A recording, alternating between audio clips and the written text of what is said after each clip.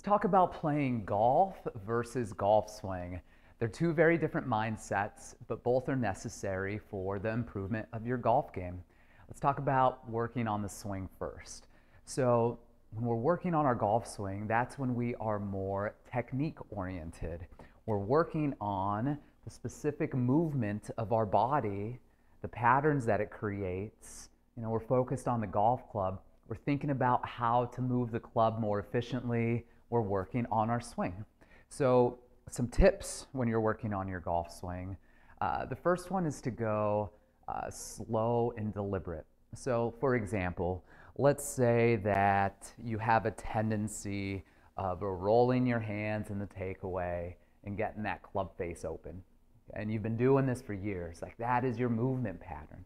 Let's say we're trying to change that. What I'd want you to do is go slow. You could even pause. You'll see a lot of players when they're working on their swing, they actually pause. They make sure that the club's in a position that they want, and then they hit it.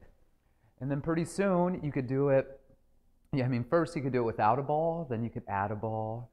Then you start slow, and then you work your way up, and you start to go faster.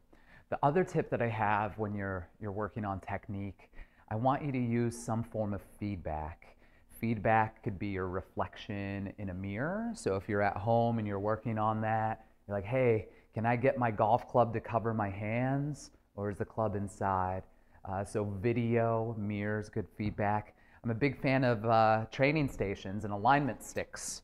So you could create a station here and we can get a little bit of feedback. So with that same example, I have a stick for alignment. I'm going to put another stick on my toe line, maybe even a little cone right here too. And so when you do this and you create good practice stations, okay, you'll instantly know if you're messing it up. You'll hit something, so these are avoidance stations. And going slow, like, okay, my club's good. And I would not worry about the outcome of the shot when you're really focused on technique, all right? So again, with that technique practice, go slow and deliberate.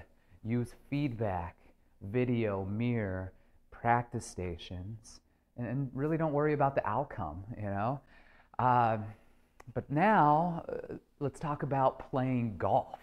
What's our mindset like when we're actually playing the game? I promise it's very different than this.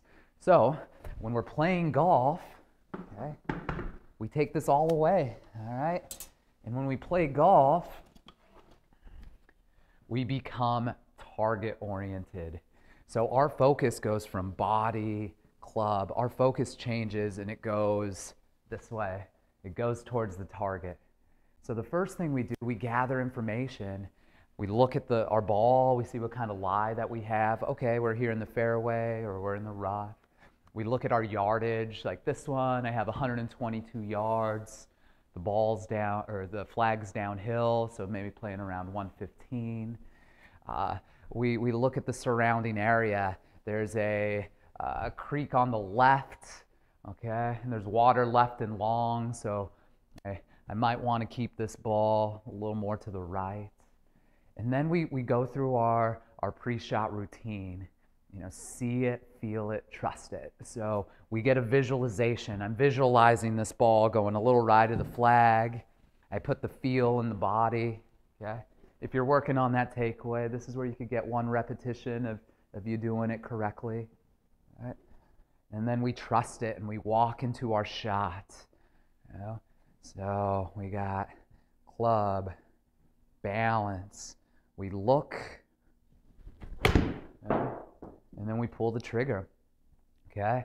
So that's a very different mindset than working on your golf swing. We got to take it one shot at a time when you're out there on the golf course, really focused on our target, looking at it, and accepting the results when we're out there. So as you can see, the mindsets are completely different from working on technique and working on the swing versus playing the game. And you have to do both in your training. However you think in your training is how you're going to think on the golf course. So if you spend all your time technique oriented working on the golf swing, I promise that's the way you're going to think on the golf course, and it's not going to work for you. So make sure to balance your practice. Once you've done some of the technique practice and you're starting to see some good results, then I would instantly start to test your game, try to play holes, give yourself some tasks, give yourself some challenges, and walk into the golf ball. But if you use those two mindsets, overall you're going to improve as a golfer, and you're going to be able to trust your swing out on the golf course.